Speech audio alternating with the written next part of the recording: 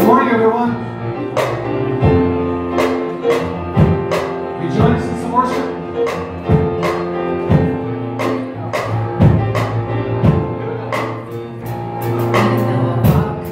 Through the valley of the shadow of death, your perfect love is casting out fear.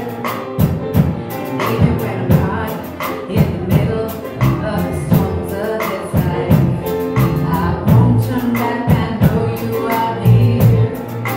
I will fear no evil, for my God is with me. If my God is with me, whom then shall I fear? Whom then shall I fear? Oh no, never let go. Through the calm and through the storm. Oh no, never let go. Every high, every low. Oh no, never let go. Lord, never let go of me.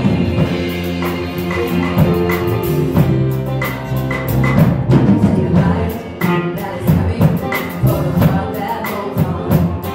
Oh Lord, it's like beyond all compare. There will be an end to these troubles, but still that they come. To live to know you here on the earth. I will fear no evil, for my God is with me. If my God is with me, whom then shall I fear? Whom then shall I fear? Oh no, never let go. Through the calm and through the storm. Oh no, never let go. Every high, every low. Oh no, never let go. Lord, never let go of me. I can see a light that is coming for the heart that holds on. There will be an end to these troubles, but still that day comes. Still I will praise you. Still I will praise you. See you live again. Oh, I can see a light that is coming for the heart that holds on. There will be an end to these troubles, but still that day comes. Still I will praise you. Still I will praise you.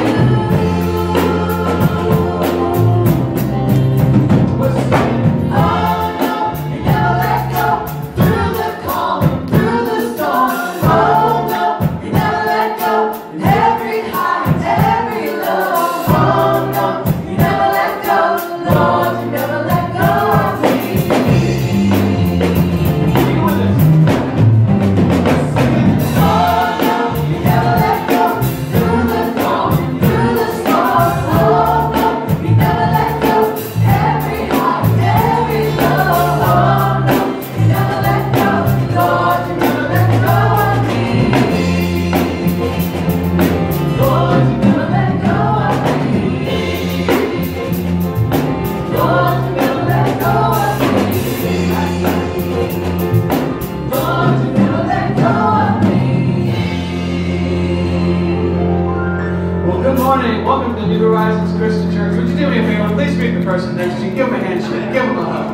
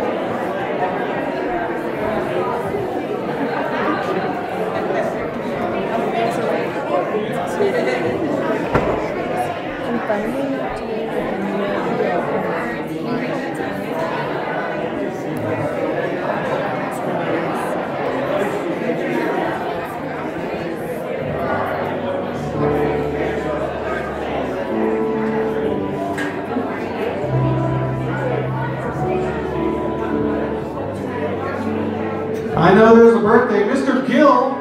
Gill, you have a birthday, I heard. Can you guys sing happy birthday to Mr. Gillby? Happy birthday to you.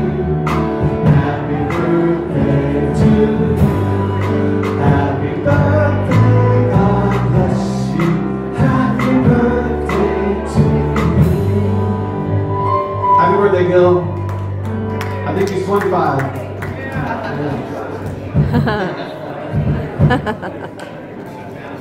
We're going to go back into some worship.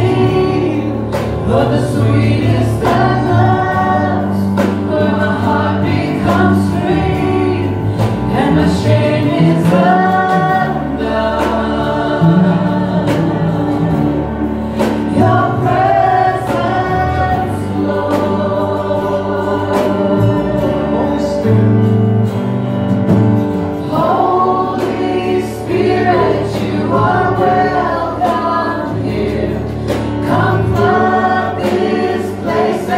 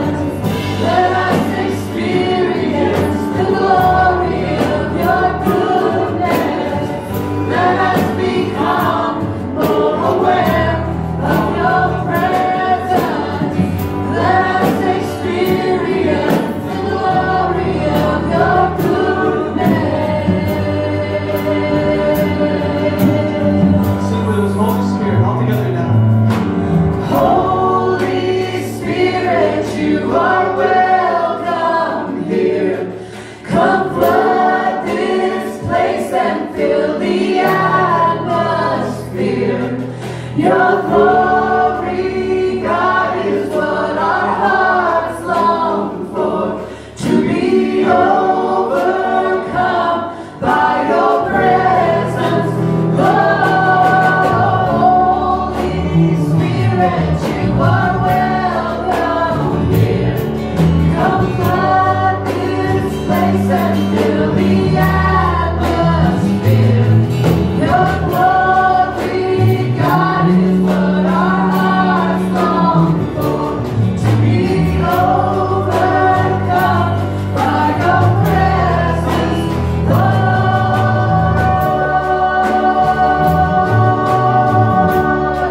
Your presence,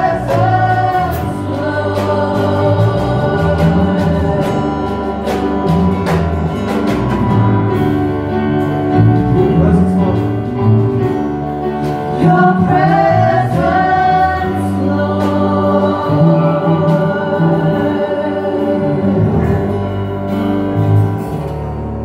Amen.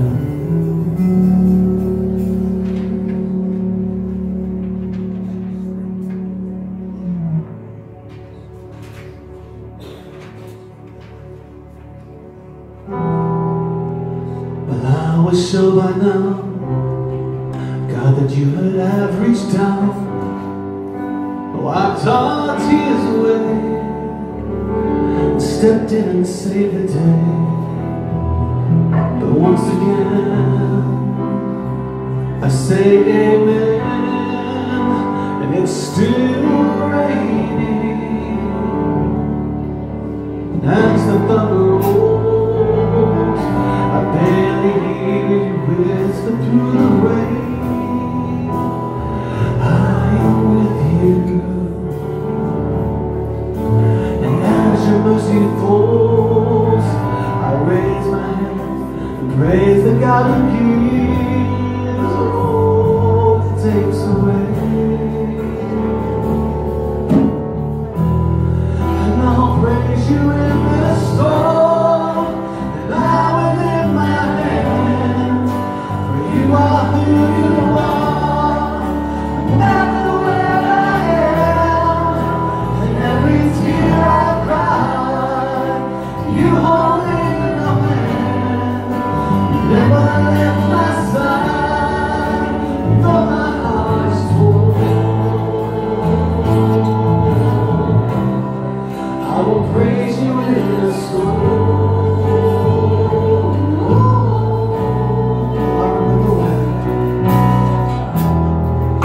well, I remember when I stumbled in the wind, when I cried you and raised me up again. But strength is almost gone. How can I carry on if I can't find you? And as the thunder rolls, I barely hear you whisper through the rain. I am with you, and as your mercy falls, I'll raise my hands, oh, I praise the God who gives all that takes away. And I'll praise you in this storm, and I will lift my hands, for you are who you are, no matter where I am, every tear I cry, you hold in your hand. You never left my side, though my heart is torn. I will praise you in the storm, though my heart is torn. I will praise you in the storm. I lift my eyes, I lift my eyes to the hills. Where does my help come from? My help comes from the Lord, maker of heaven and earth.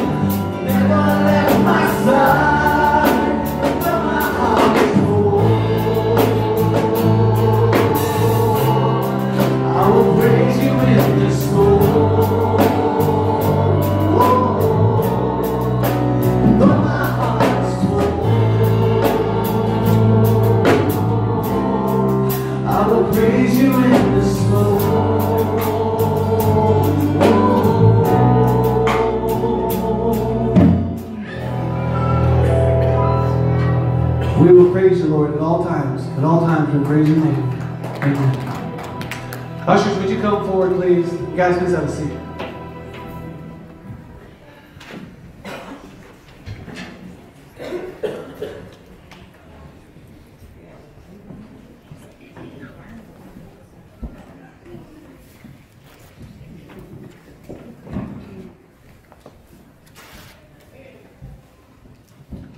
Good morning. Let's bow our heads, please. Heavenly Father, we just want to thank you for bringing us safely to your house. And it's just such an honor to worship you and bless you. And we just thank you for all that you do. And we just ask that you will accept these tithings and offerings and that you will bless them.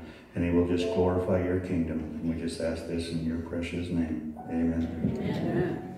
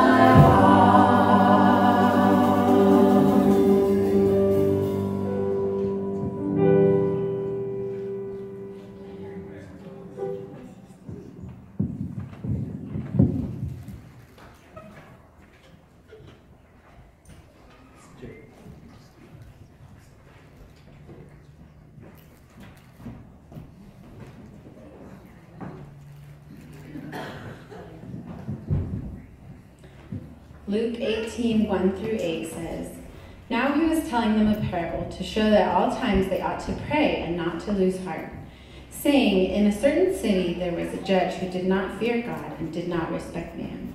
There was a widow in that city, and she kept coming to him, saying, 'Give me legal protection from my opponent.' For a while he was unwilling, but afterward he said to himself, 'Even though I do not fear God nor respect man, yet because this widow bothers me, I will give her legal protection. Otherwise, by continually coming, she will wear me out.' And the Lord said, 'Hear what the unrighteous said. Now, will not God bring justice for his elect who cry to him day and night, and he will delay long over them? I tell you that he will bring about justice for them quickly. However, when the Son of Man comes, he will find faith. Will he find faith on the earth?'" Amen. Thank you for that, Jamie. And am I on? I'm sounding very on. Okay, can't fake it now. Children, you're dismissed for Children's Church. And have a great time. I know you will. You know, I was, being in the ministry, you become aware of stories, things that are going on out there that others of you may not have access to. And I heard about these two guys that they always had one common argument in their life, and they couldn't decide whether Jesus or whether God was white or whether God was black. And so they argued about this theological thing all their life. Is God black? Is God white? Would you believe it? That both of those guys died on the exact same day. And when they went before, see, I get access to these things. You might not have heard about them. Anyway, I'd like to hear it again. Anyway, so they died, they went to heaven, they went before Peter, and they said, just before we go in through the gate here, could you settle it? Because everything on that side is going to be different. But on this side of the gate, can you settle that question? Is God white or is God black? And Peter kind of giggled to himself a little bit. About that time, Jesus walked up, and he said, "Buenos dias." We all have preconceived notions about what we think God is and what we think that God should be. You know what I have found out is that there's a lot of things that God just doesn't care about. And He doesn't want you to care about. And a lot of people spend their time wondering, were there dinosaurs? I don't know. Did Adam have a belly button? I don't know that. There's so many of these things that I can't give you answers to. And maybe God didn't want us to have the answers to. But we make preconceived conclusions about things that we have no idea about. But I can tell you what God wants you to pay attention to is the Word. Which is the truth, the whole truth, and nothing but the truth. So help us God, right? Amen. So let's open up with prayer and thank the Lord for His Word. Father, I thank you for what you've given us today. I'm really deeply thankful, Lord, for the impact of this Word, not just on my life, not on just my wife's life, on my daughter's life, on their children's life. But Lord, I thank you that it is on all of each and every life that we have here today. Father, so as we express our interest in your word today, Lord, may it stick like glue. May it be applied to us diligently in every walk of our life. And we all said amen. In Jesus' name, amen. All right. I can remember that there was a time when I first came here years ago, and you could hardly see the cloud. You know, the cloud that we talk about that goes along the mountain. It just kind of that dirty cloud that follows up along there. And then it got worse as years went by. It wasn't very long ago, maybe a decade and a half ago, that Colorado made a real concerted effort in trying to do something about the pollution. But there is pollution, and we have to deal with that. And I can remember times in my life when distinctly I could see pollution making changes in the world. For example, when I was a little boy, my dad used to take me and my brothers out, and we would fish because we lived in the D.C. area, and we would fish on the Potomac River, and we'd pull out some wonderful bass. It was just not a contest. You're going to get bass if you go fish in this one area. I can remember also going there years later, and they shut the Potomac down because there wasn't anything, but the pollution had gotten so bad that the only thing that you could get out of there was carp and catfish, and you didn't want to eat either one of those. So it was that bad. Now, it's come a long way. They've worked, they've tried to fix the Potomac River, and they've tried to take care of that. But pollution invades the air that we breathe, the water that we live, or that we drink sometimes. And I can remember even in Japan, years later when I was in Japan, the pollution was so bad there that a policeman would not be allowed outside to be able to do patrol for longer than a half hour without going back in and getting oxygen for his lungs. It was that bad. And that was years ago, 40 some odd years ago. So it can be that bad. I can remember in the 90s here, once again, pollution was so bad in the Philippines that when I came back, it took me nearly 2 weeks for me to cough up all of the pollution that was in that area. And in our scripture today, the one that Jamie just read, what we find out is that Jesus talks about the landscape of the world as having that very thing, pollution. It's a landscape of death. It has a smell of rottenness. As a matter of fact, if you're turned there in your Bibles, we're chapter 18 in Luke, but the very last verse, in chapter 17, verse 37, kind of deals with a little bit of that. And let's read it real quick and look at the end of that, and let's see if what he's saying stands up to the truth of the story that Jamie just read to us. Because he spends some time talking to the disciples about what the end times are going to be like and how bad the pollution will be in the last days.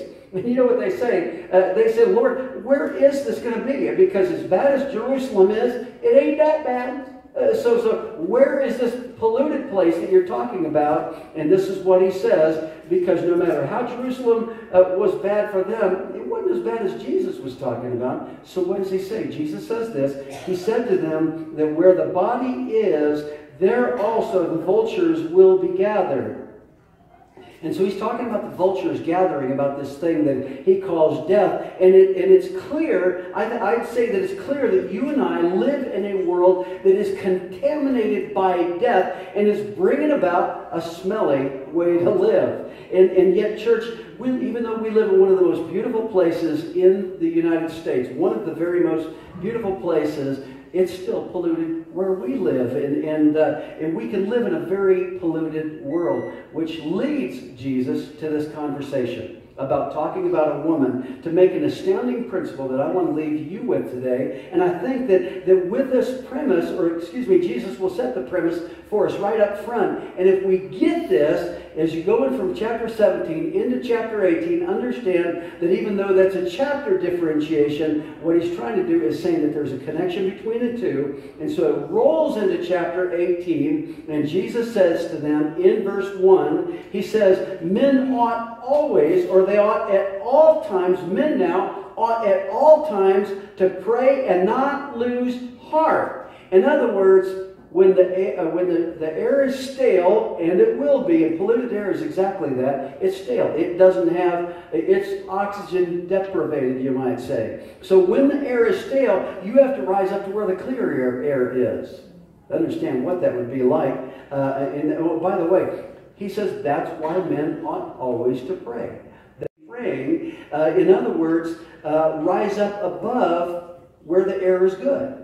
And so he says, really, prayer ought to be just like breathing. It ought to be the most natural thing that you do. And the only time that you should be conscious of not breathing, in other words, not praying, is when there is no air to be able to breathe. So you rise up above it. You could ask Glenn, you could ask Eli. My goodness, are you wearing that one today? Is that the 5 and 4? You are. I think it was in 2013, so it's been a number of years now. Some of the guys in the church, we decided what we would do is climb 14,000 footers in just a couple of months, 5 and 4 months. The 5 and 4, that's the 5 and 4. See him for t-shirt sales later. So what we did is we found out, you know what, the first 13,750 feet, not a problem. I can handle that. It's the last 250 to 500 feet that'll kill you every single time. So one step can be as consciously difficult as if you had just walked a mile. It is so difficult to do because there's just oxygen deprivation. And so what he's saying is that when you get to where there is no air, when it becomes polluted, you've got to do something about that. And so all of this leads Jesus to be able to, it leads him into the parable that he's talking about. And so when we look at this story, probably a story that many of you have heard all your life, but if we look at it through a different lens today, I think that if you get what the parable is saying, it will change your life. Literally, it can change your life if you grasp it. Now let's take a look at it in verse 1. Chapter 18, verse 1. Now he was telling them a parable to show them at all times how to pray and not lose heart. And saying that in a certain city, we're told that there's a certain city, doesn't say which one it is, but it says in a certain city there was a judge who did not fear God and he did not respect man. In other words, he doesn't care what God thinks, he doesn't care what man thinks. What he cares about is what the law says, because he's a judge, right? And by the way, isn't that what you want out of a judge? You want your judge to go by what the law says. And so it tells about a judge, but we also know that in this story, there's a widow in this story. And she's most likely been married. We know that because she's a widow now, right? We don't know much about her, but we know that he must have passed away. He must have died because now she's a widow. And as Jesus tells the story, he picks the weakest scenario that he can find, because in Bible times, the widow and the orphans were the weakest link in all of familial society. And so it's the lowest of the low in many ways. Let me explain it to you this way. The woman had a number of issues going against her based on biblical history. The woman, first of all, there was no legal protection for women at that day. There was for the man. There might have even been for your cattle, but can you believe that there was a time when there was no legal protection for women? And praise God, it's different today. But they did not view women the same way at this time as we know that God created them to be. And so not only was that the norm of the culture, but she had no husband. And because she had no husband, she had no one to stick up for her, no one to fight for her rights. So girlfriend here has to stand on her own. And so that's the first thing. Second thing is, women are postured, or I should say widows are postured in the Bible as being poor. So she's got no money to draw on. She doesn't have finances that she can go into. And the obvious reason, of course, is she has the provider of her home has left her destitute. And maybe she's the primary caregiver for children. We don't know all of these stories, but girlfriend's on her own. And she's got to stick up for herself. And not only that, but because there is nobody else, she has nobody to plead her case. So she's got to take care of her legal issue all by herself. There's nobody to stand up for her, nobody to take care of her. She's got to do this thing by herself. And so she's out there by herself, on her own, and she's just trying to make it. And we're not told what really went wrong in her life, but something went terribly wrong. It has to be, because, and maybe it was that she had an issue with money. Her husband died, didn't leave her any. Maybe it had to do with her husband's estate. We're really not sure what happened here, but what we do know is that something's wrong. Something's gone upside down. And even though we don't have the specifics, this woman, in this point in her life, needs legal intervention, and it needs to happen right now. Not in a month, not in 6 months. It needs to happen right now. And so she needs the law to work for her. She needs to be able to have something mitigated on her behalf for her situation that she's facing. And not only legally, but the legal ramifications would affect her probably physically, emotionally, and spiritually. Any other way that you can explain it, it is that deeply important. So you've got a widow. She's in this city. She goes to the judge, and she says to the judge, and by the way, continually, over and over and over again, she says, give me legal protection from my opponents. I dare say somebody's coming trying to collect a bill. I dare say somebody, the bills just keep on rolling on. Anybody relate to that? Anybody ever at a place where you just say, I don't know what's going to happen. I don't know how I'm going to pay for this bill. But this woman wanted some legal protection that was afforded her under the law in Israel at that particular time. So look what happens in verse 4 here. Let's pick this up. 4 and verse 5. For a while he was unwilling. But afterward he said to himself, even though I do not fear God nor respect man, yet because this widow bothers me, Oh boy. She could have said, even though this woman nags me, no guy's saying amen on that. I don't know why, but I will give her legal protection. Otherwise, by continually coming, she will wear me out. Now, I want to tell you something. No matter how this man looks at this, her point of view is, I'm starving to death. I've got somebody that's going to take the little bit that I do have and steal it from me. Take it from me. I need legal protection. Would you not be continually nagging or talking to the judge yourself? I would encourage you to. I go with you, in fact. So don't fault this woman for what she's doing, but the fact of it is, she needs somebody to be able to operate on her behalf. And so now the judge's point of view is, this woman's going to wear me out, isn't she? I mean, I can't get any time to myself without this woman calling my home on the telephone or whatever they used at the time to be able to tell me, I need your help, Judge. I need your help. And this woman's wearing me out, and I'm going to give her legal protection. Not because I like her, not because I favor her, and not because I care about her, not because I need her vote in November, but because she will not give me a break if I don't give her the legal protection that she needs to have. And so the judge makes a decision to operate legally on her behalf to take her case. Now, what the woman had wasn't the judge on her side, but what she did have was the law on her side.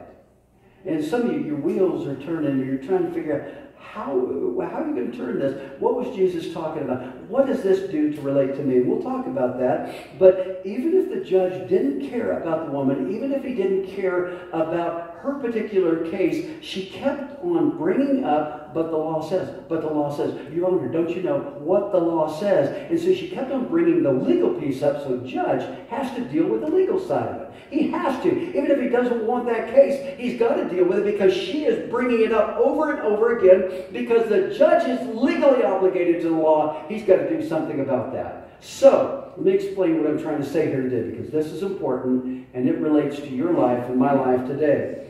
What I'm trying to tell you is what Jesus is trying to tell you, and what our story is trying to explain today is that God, who cares so deeply for his people, when his righteous are concerned about what the law says about their lives, what you need to know is that God will always be obligated to his word, which is the law. In other words, God is tethered, no matter how you want to look at it, God is tethered to the law. God is tethered to his word. Now, God cannot do what the unjust judge was trying to do and ignore it. God can't do that because God's nature, by his very nature, is righteousness, and the judge was not righteous. In fact, in in the side notes of your Bible, probably calls him the unrighteous judge, right? So God cannot treat you like that, but you bring up the law, and God has to obey his law. He has set it forth in his word, that if you bring his word and set it before him, and let the judge know what his word says, he is tethered to it, and he has to obey what his word says. Now watch this woman now. Watch this now. Because the woman asks for protection because she knows that the law will afford her grace, will afford her help in time of need. And let me put it another way. If she didn't know what the law says, then she couldn't have gone to the judge and gotten help at all. And I think that's the biggest lesson here, is that she wouldn't have been able to call upon the law because she wouldn't have known what the law applied in her broken situation. So she had a couple of things that I want you to know. She had to know the law, she had to know the application of the law, and she had to call upon the law. So she had to know what it said, she had to know how to apply it, and she had to do something about it. She had to call upon it. So it was her knowledge of the law that allowed her to be able to get the help that she got. And there was righteous laws in the Bible. As a matter of fact, I could probably tell you what they are. The righteous law would be is that you watch after widows and orphans. Matter of fact, you might remember this. It was so common that even in the time of Jesus, that go past the time of Jesus into the apostles, and when the apostle Paul went back to Jerusalem to show what it was like for Gentiles to get saved, because before that it was just the Jews would be saved. But what Paul was showing the church at Jerusalem is that even Gentiles, that'd be you and me, we can get saved. It's whosoever calls upon the name of the Lord. But he had to prove that to the original disciples. So when he went there, they saw Titus, they saw Timothy, and they were amazed. My goodness, isn't God full of grace that he can lead anybody into repentance and anybody should be able to get saved? That was a little side note to what I'm trying to tell you, because what they asked Paul was this. They said, are you still taking care of widows and orphans? See, that was important. That was in the law of Moses, that you'd have to do that. And Paul said, yeah, never stop doing it. Always do that. It's one of the first things that you do. And we at our church try to do the exact same thing to this day. So what does this lady do? She goes to the authorized person that needs to get to render the law on her behalf, and that's the judge. And you can read the judge's point of view, and the judge pretty much thinks this woman is a nag. What he's missing is the fact that she is in need, but what he doesn't miss is she's calling upon the law to get exactly what she needs. Okay, because she knows what's written in the book. Now, if you hold your finger here, I want you to go back 5 chapters, and we're going to go back to chapter 13, and I'm going to give you a great example of what this looks like. And if you have been calculating how much we've been in the book of Luke since late November, you're right, we spent a lot of time in there. And the early part of that was talking about the birth of Jesus, but we've spent the last couple of weeks in this particular book here. But look at this, chapter 11. And in this chapter, it's the Sabbath, time for Sabbath. It's a Saturday, which falls under the 10 Commandments. So once again, we're talking about the law here and the application of the law. But let's see how this turns out here. Verse 11. There was a woman who for 18 years had a sickness caused by a spirit, and she was bent double. In other words, she was crippled over. She couldn't stand up. And so she couldn't straighten up at all. And when Jesus saw her, he called her over and said to her, "Woman, you are free from your sickness." And he heals her on the Sabbath. Instantly heals her, but it's on Sabbath. We'll get to that in a second, what that means. He laid hands on her, and immediately she was made erect again and began glorifying God. But the synagogue official, indignant because Jesus had, if you can get this, healed on the Sabbath, began saying to the crowd in response, "There's 6 days in which work could be done. So come during them and get healed, and not on the Sabbath day." So they're saying, Jesus, you're out of order for trying to give this woman the single greatest thing outside of her relationship with God. You gave her the single greatest thing that she's ever had in her life, and you should have done it on a different day. You should have waited, maybe next week, maybe the month after that, maybe never, really. But Jesus calls him on this. And Jesus in verse 15 says this, "But the Lord answered him and said, 'You hypocrites.'" Now, answered him, but all who were listening, he says, "You hypocrites." If you believe him, if you go with him, "You hypocrites, does not each of you on the Sabbath untie his ox or his donkey from the stall and lead him away to water him?"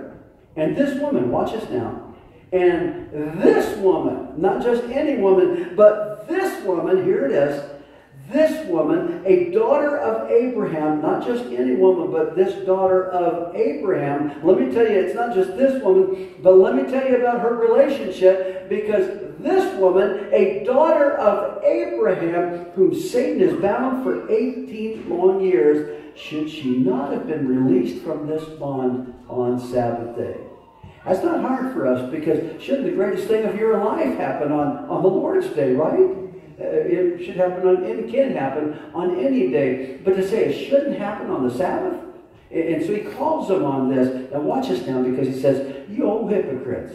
You let an old cow loose just so it could get some water, but you won't help this woman who has been sick for 18 long years, not just a little flu bug, but she was so crippled over she couldn't even stand up." And if you can imagine that if you tied your neck to your ankles, and you tied your ankles together, and you tried to walk, maybe that gives you an idea of just how painful it was for this woman to walk. But she still wanted to be in church. She still wanted to be in the presence of God. And so he says, "I came to release an older woman who has also been tied up for 18 years. And you want to get in my grill about bringing her healing? Really? I mean, you're not talking about releasing a donkey. You don't care about that. Really? Is this where you want to go? Because this woman has a relationship issue, and we took care of it. See, point blank tells them that this woman, from the time of her birth, or however long it was, he said, I released her because she's a daughter of Abraham.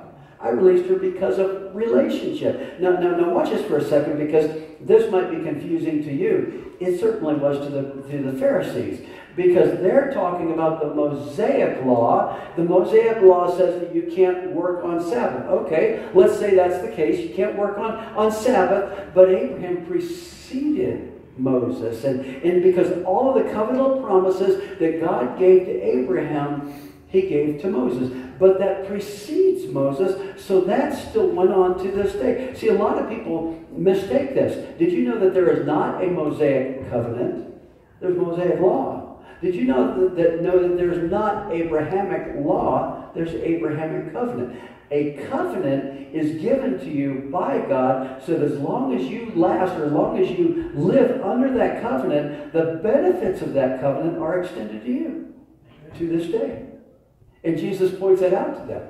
Because the covenant here is with her, because she's a daughter of Abraham. And so, by the way, Moses was also covered under that covenant too. He had the Abrahamic covenant and lived under that. And so here it is. When especially the problem comes from a spiritual source, Jesus is saying, you take care of that, and you take care of it now. I like what it says when introducing John the Baptist, when he was talking about sin. I think it's in Matthew chapter 3. There's a saying that's kind of slipped right in there you could miss. But it says, now is the axe laid to the root of the tree.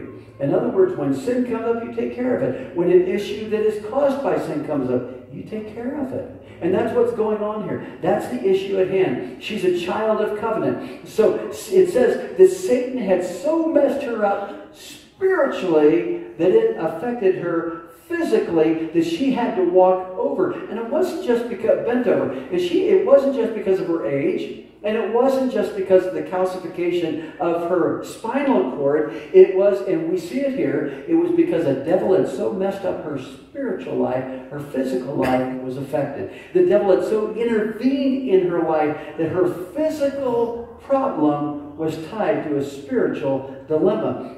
But she had something that the priest didn't understand. You know what she had? She had a covenant to God. It was tied to her through the Abrahamic covenant. She had a legal relationship that was tied to her because she's a daughter of Abraham. And because of that legal relationship, it overrode the Mosaic law that says you can't do this kind of thing on Sabbath. It overrode that. Now, let me give you an example. If you go out today and you drive east here, you come to Glen Creighton and take a left, I think that once you take a left towards Frederick, that the city of Frederick, because you're in Frederick immediately as you turn there, I think the speed limit, if I'm not mistaken, is about 45. Now that's the law. And on the other side of it, it's probably 45, might be 35, 45, but that's not the thing I'm trying to tell you about. There is another law that supersedes the 35 to 45 law, and that is that when you get into the school area, there's a sign that says that if you go that other speed limit and you go there during school hours, we're going to give you a nice little special ticket that's going to allow you to give us a lot of money. And so that's a law that supersedes that law. Now let me tell you about another law that supersedes both of those laws. If there's a fire over at the rec center or in that neighborhood, and a fire truck is right here, and it gets a call, it's going to go through there, and it doesn't care what the speed limit is, and it doesn't care how many kids are right around there. They're going to go through and pity you if you're in the way. So you've got one law that supersedes another law that supersedes another law. What I'm trying to tell you is that if you don't know what the law is, you can get all mixed up by it. And it can bother you, it can harm you. But here's one that she has. She has a legal law. She has a legal relationship that overrides the Mosaic law that says she can't get healed on Sabbath. And so that's very important. And Jesus brings that to bear in her story here. That she has a legal relationship that needs to be paid attention to. And so if you don't know your legal relationship, then guess what? You can't call on it to be able to deliver you from your problematic situation. That's the whole story. That's what this is trying to tell you. And this woman has had a messy situation for 18 long years. Now, let me ask you something. We wonder why God hasn't come through yet. We wonder why God hasn't answered our problem situation, when the fact that maybe what we haven't done is call on our legal answer for our particular problem. Maybe we haven't just appealed to our legal right. So when I ask you the question, why haven't we appealed to the legal right? You know what the issue might be? It might be that we don't know what the legal answer is. We don't know what God's word says about our situation. So we don't stand on it. And what we do is we expect that the judge is just going to take care of our problem. Even though he does, even though you haven't brought the problem to him, we think that the judge is just going to take care of it. And the fact is, Jesus is saying, if you will use the law right here, and you will take it to the judge, and you will show the judge what the law says, the judge will take care of it for you. See, what Jesus is trying to do is teach us how to pray. That's why he started this off by saying, men ought always to pray. You ought to always be bringing these things before God. And if you do, guess what? He's going to take care of it. How many have a situation you want to take to God today? My hand's up. I want to tell God what his word has to say about my situation. But here's what we do. A lot of times we may have a legal prayer, but we don't pray legally. Now, what did I just say? We pray legally. We have a legal prayer. I mean, it's good for us to pray. Jesus said, y'all ought to pray all the time. Okay, all right, we pray. But it doesn't mean that we pray the kind of prayer that Jesus is saying we ought to pray. And we pray these kind of crazy-like prayers. We get generalities in the way that we pray. We say, Lord, bless my food. Oh, bless the service while you're here. Lord, would you bless the whole world? In Jesus' name, bless me, bless me, bless me. And we just kind of throw these general prayers out. And God is saying, Jesus is trying to tell you, what you need to do is be more specific in your prayer. And if you would be, now tell God what his word has to say about you. For example, if I were going to pray right now and I had a health issue, I'd be saying, you know, Lord, it seems to me that I remember two, maybe three places right now, just off the top of my head, what your word says about my healing. It says in 1 Peter 2:24, and also copies that over from Isaiah 53:5, that you were wounded for my transgressions, you were bruised for my iniquities, and chastisement of my peace was upon you, and with your stripes I'm healed. Whoa, Lord, I just want to remind you of what your word says. Will you heal me in my broken situation? We can have a lot of broken situations. It might be your health. It might be that your health is suffering because of a financial situation. And you bring that up before the Lord. And Lord, I need to be healthy in all things. And you remind the Lord that he sent his word and he healed them of how many of their diseases? All their diseases. So I'm reminding the Lord of what his word says. It says, he will give you peace that passes all understanding, and let it rule your hearts and your mind in Christ Jesus. I'm going to remind the Lord of that. Lord, I just thank you that I can get a peace from you in my broken situation, in my dilapidated situation. Lord, would you bring me peace that lets me know that I can have peace, that you're going to get me through this no matter what. So Lord, what I'm doing is reminding you of your word, and God likes it when you remind him of his word. It's not that he's forgotten about his word. He hasn't. But he wants you to remind him of it. And so what difference does that make? Look in verse 8. It says in verse 8, because what you're doing is you're talking to him about what he said, and you're reminding him about his promise to you. So let's look what he said. What difference would that make? And let me get back to it and close my book. And it says, verse 8. It says, I tell you that he will bring about justice for them quickly.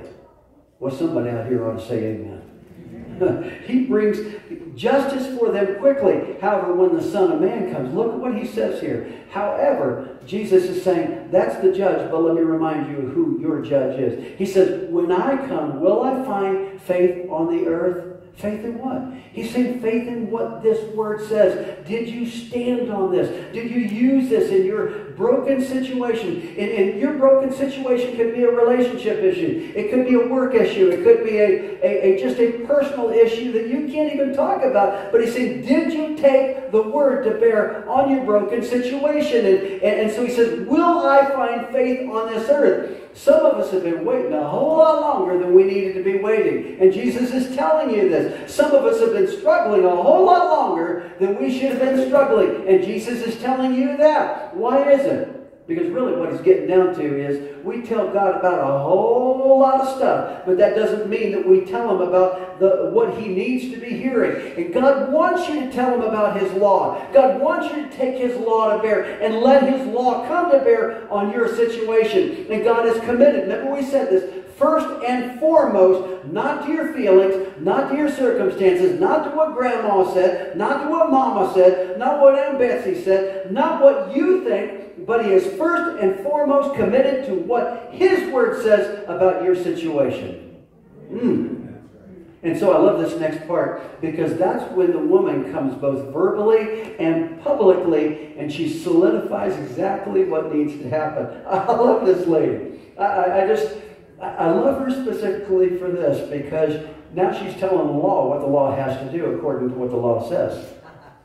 She's telling the judge, this is what's going to happen here, Judge. You're going to come to bear and you're going to use the law on my behalf. You're going to do it, and I know you will because you're concerned about your own opinion in the polls. You're concerned about yourself, and you will obey the law. I know you will. So now she's telling the judge what's going to happen, and she's decreeing what needs to be done. Oh, I love that because what does Mark 11:24 say? Do you know that offhand? If any person, when you see that mountain in front of you, shall speak to that mountain and tell that mountain to be cast into the sea, it will have to do what you say because you did it according to his word. Mark 11:23-24. Look it up for yourself. It's a great, sometimes people don't believe that these kind of things are in the Bible. Look in the Bible. See for yourself. If you will speak to this mountain, and you know what an impossibility is. An impossibility is anything, an impossible situation. A mountain in the Bible is an impossible situation that asks for you to climb over it simply because of who you are.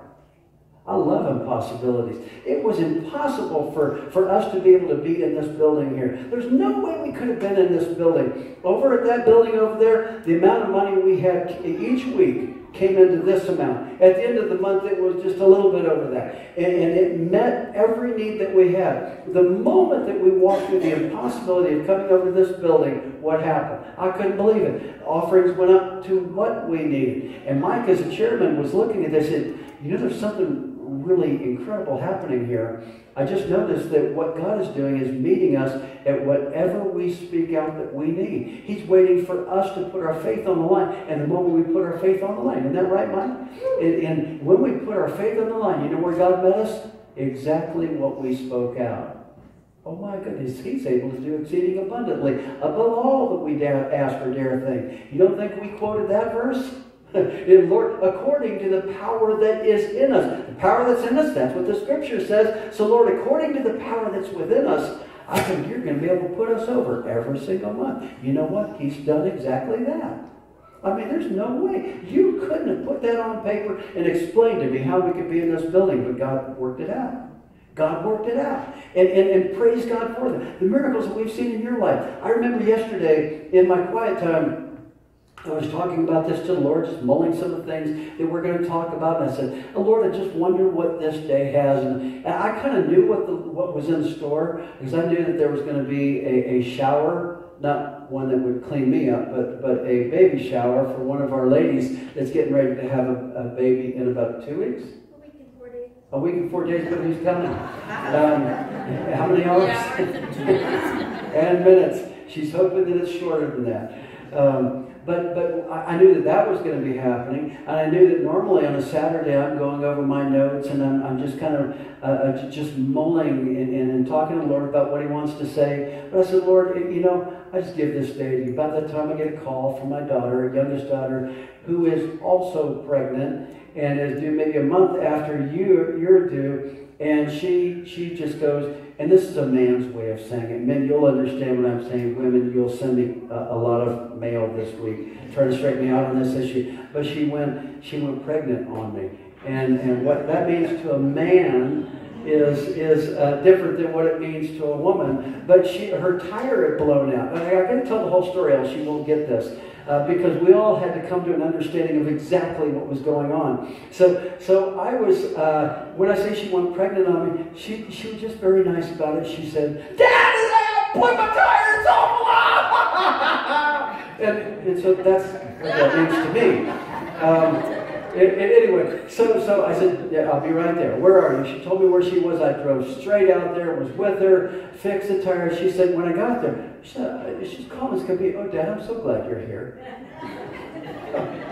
What else was I going to do?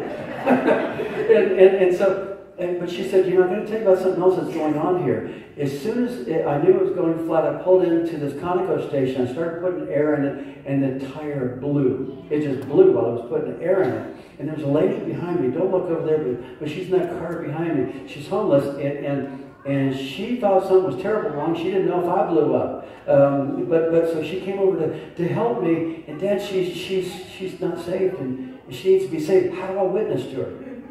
And I began to see something develop, because you've seen this with me before. I'm always looking for an opportunity to tell somebody about what the Word says, about what God says about them. And there is nothing that happens by accident. Do you all know that?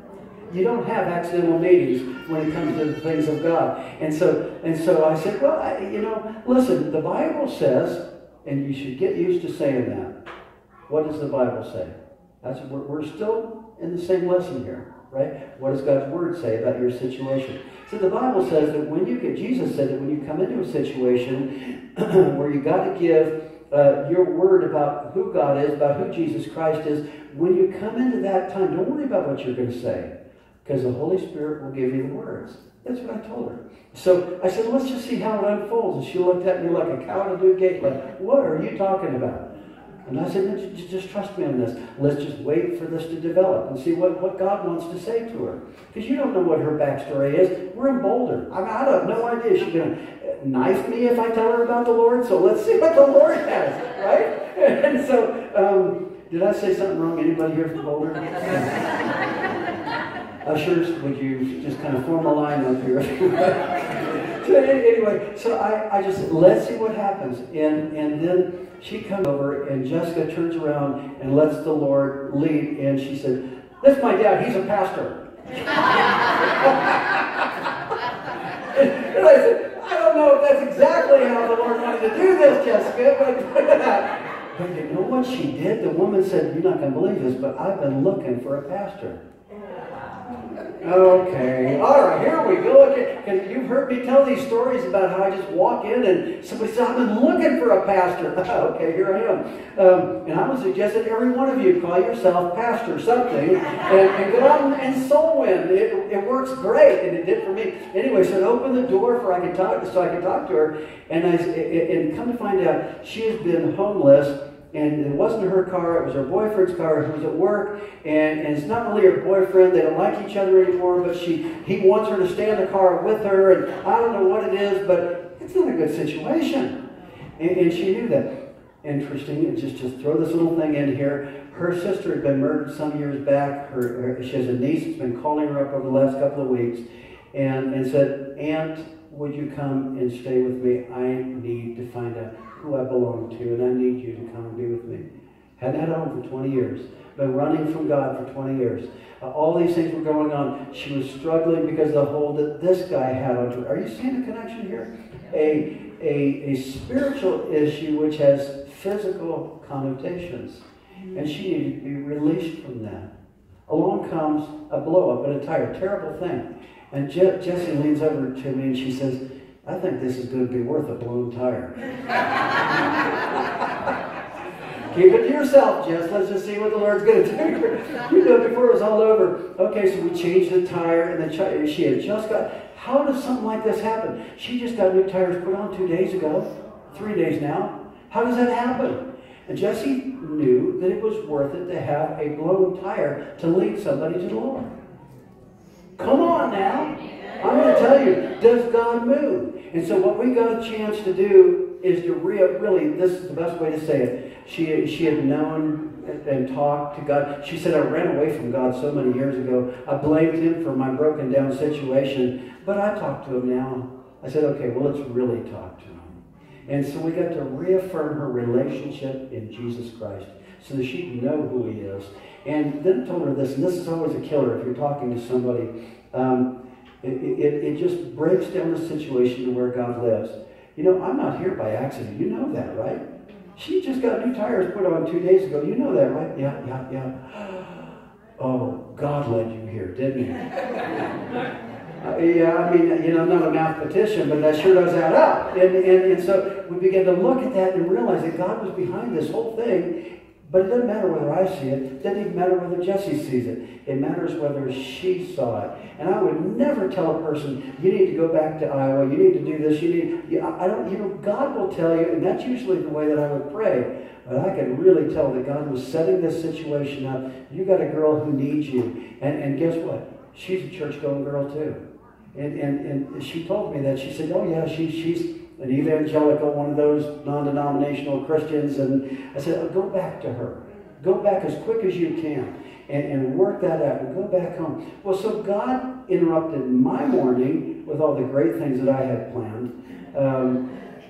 Good things are always good, right? Y'all had something to do yesterday. It was important for you. But the most important thing that I needed to do is to walk according to God's Word. Because God's Word, the law, intervened on a woman's behalf that could change her whole direction and change her dilapidated situation from where it was to put her on God's plan for the future. Never let your past determine your future. Never let the situations of what's going on in your life yesterday determine what God has in store for you tomorrow. So deeply important that we understand that. Okay, so what I want to do, and you must say to this mountain, decree what's your decree? What do you want the mountain to do? Get out of your way? What's the big mountain in your life? Say to this mountain, decree your deliverance. And a couple of verses before that, doesn't it say, and all throughout the Gospels, doesn't it say, isn't it written? Jesus will say, is it not written? Is it not written? And sometimes he talks to the devil, and he said in the temptation, he said, it is written. So whether he's asking, is it not written? Doesn't the Word say? Or whether you're telling the devil himself, this is what the Word says, or you're telling God, this is what your Word says. And what you're looking at is a situation you cannot get over. What you're looking at is a hump or a bump in the road or a circumstance that you can't get around. What you're looking at is a problem that you can't solve. That's a mountain. What you do is you go back to the law. What you do is you go back to God's Word. What does God's Word say about this? And then what you're supposed to do, you're supposed to look at your opponent, you're supposed to look at your situation, and what you say to your situation is, I want to know what God has to say about my mountain. I want to know what God has to say about that bump in the road. I want to know what God has to say about my marriage. I want to know what God has to say about my finances. I want to know what God has to say about my bent-up situation. I want to know. I want to know, because once I know that, guess what I'm going to do, Mr. Devil? I'm going to speak to my situation. What I'm going to do is I'm going to speak to my marriage. I'm going to speak up to my crippled up situation, and I'm going to speak to that, because in my broken down scenario, I want to know what God has to say about it. I want to apply it to my situation, and I want to see God be God, and will not God move quickly. Amen. Oh, give him a hand clap. Amen. Now let's look at what verse 8 says, because he says, I tell you that he will bring around justice. He will bring about justice for them quickly. However, the big question hanging out there that Jesus wants to know about is, will he find faith on this earth? Will he find you applying the law? Are you applying what he said? Everything that he died for. He died for it so that you could use it. And verse 8 says, he will show up quickly. He will show up out of nowhere. He will give you, he will make a way where there is no way. Because that's who he is. Because you applied the word. But he's got to get you to function based on the revelation word of God. Not based on how you feel. Not based on what Aunt Betsy said. Not based on your emotions. Not based on the past. Not based on what happened yesterday. And especially not based on what you've been going through for the last 18 long years. Like that woman in our story. Not any of those things. Because if you're a daughter of Abraham, if you're a son of Abraham, if you're related to that covenant, which if you're a Bible-believing saint, if you believe in the Lord your God, can I tell you something? This covenant is for you. This covenant is something that you can abide by, because then He can pick you up from a life that is bent over. He can pick you up with a situation that's been broken down and crippled for years. He can take that, and it says quickly He'll take care of it. Oh, by the way, what's quickly mean? Quickly. Yeah, that's about as good as it gets right there. It means out of nowhere. It means suddenly. It means whoosh, out of the air, out of the blue. And it happens quickly. You know, Isaiah chapter 46 says, God will establish His purposes. And in Job 22:28, it says, decree what it is that God is to do, so God can quickly do it. So God can get it done. You want to speak to your situation, but when you do it, you speak to it in Jesus' name. When you do it, you speak to it with a law behind you, because when you do that, God will answer you and answer you quickly. But what you cannot do, I told you what you can do, but let me tell you what you cannot do. Quit letting your situation speak to you. I almost heard amen on that. You do not let your situation determine who you are. You do not let your past determine who you're supposed to be. Right? You let God tell you who you're supposed to be. Because God is not bound to what your situation tells you about the matter. Did you get that? God is not bound to be able to help you because your situation has been telling you what to do with your life. God is bound. He's not bound to how you feel. He's not bound to what somebody else said. He's not bound to what Mommy said, what Dad said, what anybody else said. God is bound to His Word and His Word only. And He is sure enough not going to be bound to what the devil says about you. So why do we listen to that? He is bound to His Word. And that's the only thing that God will commit Himself to, is to what He says. And so that's why somebody ought to be willing to pray, like Jesus said. That's why He said that you ought to be willing to pray now. You ought to be willing to call on Him now. You ought to be willing to call on Him night and day and night, 24 hours, 7. It ought to be the thing that's always on your mind. What does God have to say about my broken down situation? And some of you here today, can I speak to you just to your hearts very quickly before we close? I don't know what your situation is, but it may be that everybody here has a situation of one sort or another, or you've been praying for somebody else with a broken down situation. Appeal to God. Appeal to God with His Word. If you can't find it, ask somebody else. If they don't know, go to the concordances, which is where you should have gone anyway. Or one of the greatest concordances in the world right now, called the internet. Put it there. What does God say? That one underneath there, don't pick that says, are you feeling lucky? Don't choose that one. But see, what does God have to say about your situation? I don't know whether I should take this job or not. What does God say about that? I don't know. Maybe it doesn't have something directly to say about that. But it might have a lot to say about having peace in a difficult situation. It might have something to say about when you're on troubled waters, putting your trust in God so that He can speak peace to the water around you. Oh, you know what? I had a job over here. You had a job over there. I really feel a peace about this job. I really feel a peace about this relationship. I really feel a peace about this prayer request. It might be that simple. But it might be that God wants to deal on something from you in the inside. Maybe a forgiveness issue. A brother told me a story yesterday, just real quickly.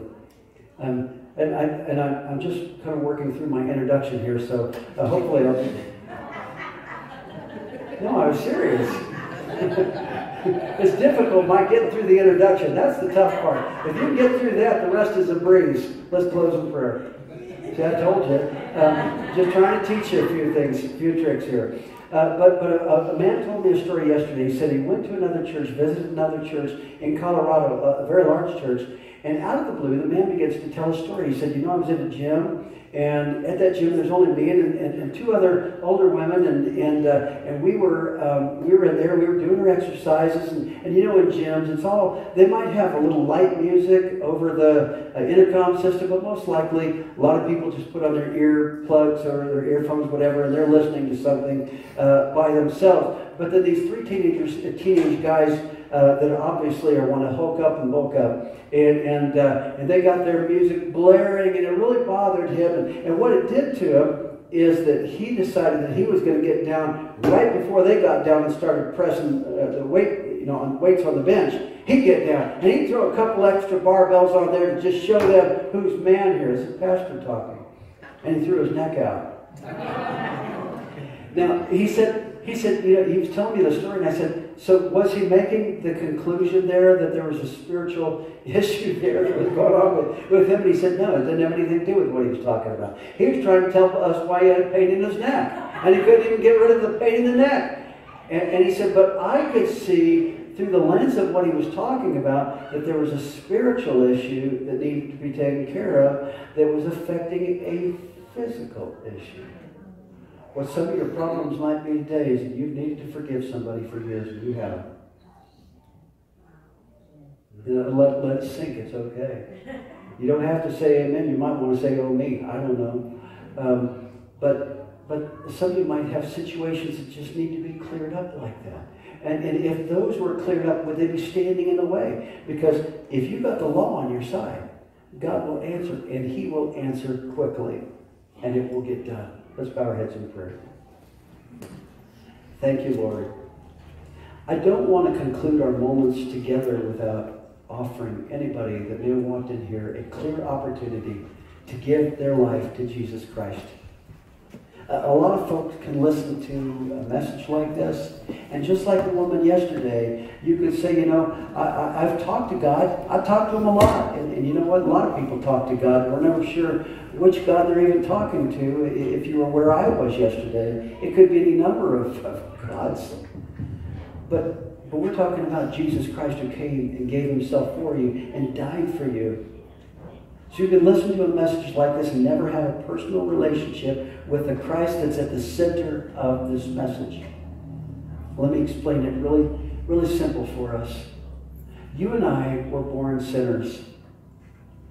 And it would never be possible for you and I to be able to save ourselves. We're not capable of that. You cannot be good enough. You'll never be that good. So God came up with a plan to be able to provide salvation for us. And to be able to do that, what He did is He sent Jesus Christ to the cross to die on our behalf. And so He could be our substitute. Because it was your sin that nailed Him to the cross. He didn't come for any other reason. He sure didn't die on the cross for the fun of it. Because He sure didn't need to do that. He was compelled because of His love for you. And His love for me. But God validated His purposes to us when He raised His Son from the dead. And all you have to do to come to Jesus is when you come, you ask for the forgiveness of your sins. And for the gift of eternal life. And He will give it to you. He'll give it to you freely. And He gives it to you with nothing expected back. Except for you to give Him your life. So that He can give you His life. What a substitute. What a substitute. And He made provision for you through the death and resurrection of Jesus Christ. All you got to do is accept the provision. That's all you and I have to do. And when you do that, you're born again. When I did that, I was born again. And you get to start the clock all over. And that's what I told this lady yesterday. The clock starts now. Yeah, but you don't know what I've done. Yeah, I know, but I know what God did. You don't know how low I've gone. Yeah, but I do know how low He went to get you, to save you, to make it so that you and I, no matter how low we were, could rise up and stand on high with Him. I know that. And you can respond to that. You can respond to that kind of love by raising your hand right now and saying, I want that kind of love in my life. I want to accept Jesus Christ as my Savior. And if you've never accepted Him, if all you've done is just have a nice little simple this and that for God, but you've never made Him your Savior, would you raise your hand if you'd like to accept Him today? Because that can get taken care of. I want Jesus as my Savior. I want Him to be my Lord. So you can start your life all over again. So that the clock can start right now. And you can respond just simply by raising your hand. I want to accept Him as my Savior. Pastor, I want to be a Christian.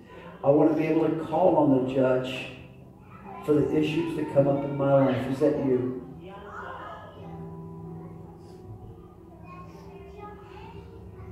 It may be that what you've needed the most is to know what the law says. And I'm hoping that this simple gospel message helped to do that today. Just to straighten out a few issues for you. That you can call upon the judge, you can use his word, and you can use the word to be able to declare what your situation will be. And by doing that, the judge will operate on your behalf. Maybe that's what you've needed to do. And for the next couple of minutes as we're singing, and just before we close, what we're going to do is we're going to have an opportunity for you to come up to the altar. If you want to just ask God, I need somebody to pray with me, to pray for this broken situation, for this crippled up situation. It's been bent over for many, many years, and I can't seem to get it straight. But Lord, will you speak life into it? And I'd like to pray with you. We'll have people up here. We'll have our elders be up here, and we can pray with you regarding that. And no, we want to, because there's no reason for you to walk out of this place with a broken, bent over, crippled situation that's been hurting, that's been holding you back, that's been telling you, whispering in your ear, things will never be the same anymore. They'll never be the same. It's too late. It's never too late. I saw that so graphically when I got to speak with this woman yesterday. And she said it was too late. And I said, really? Because God just sent you somebody, interrupted my day to come here and tell you it's never too late.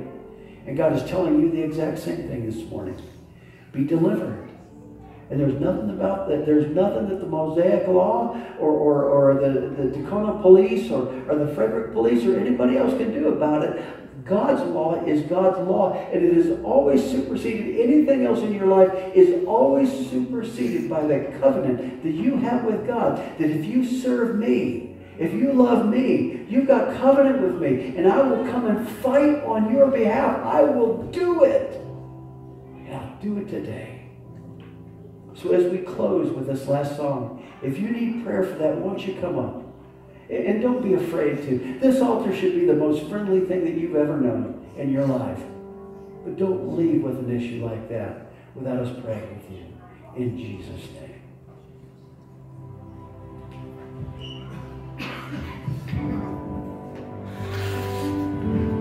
My chains are gone. I've been set free. My God, my Savior.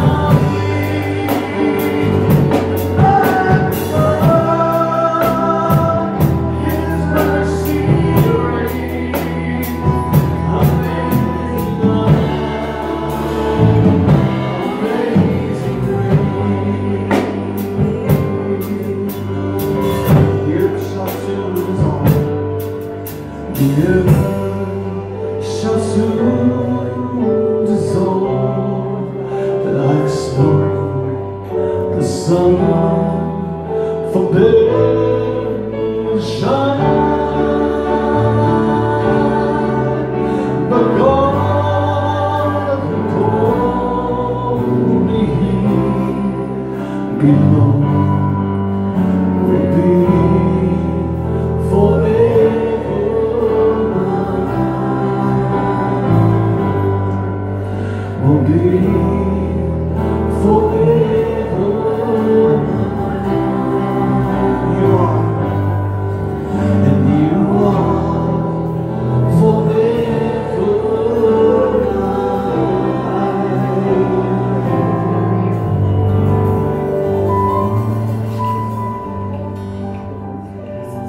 I want to speak something into your heart. Let's go after I do. Look for opportunities this week. And I'm going to tell you, they'll come out of nowhere. I guarantee you they will. You're not going to see them coming.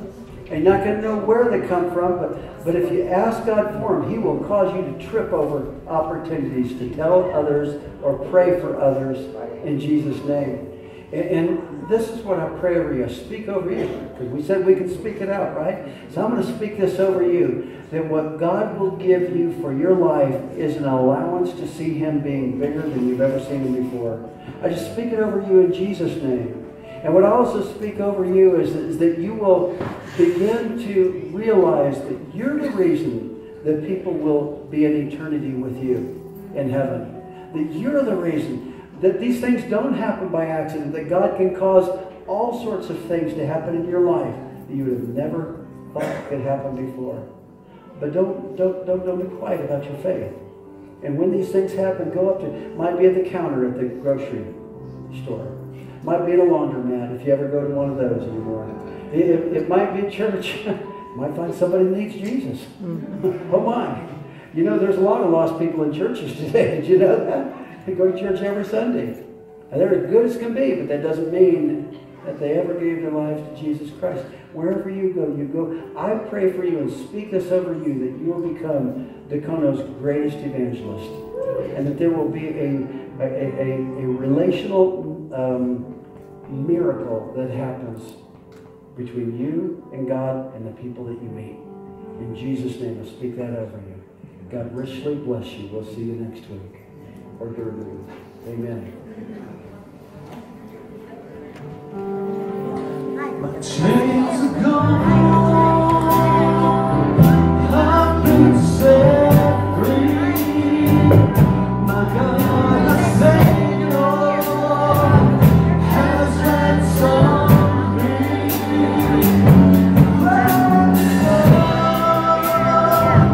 His mercy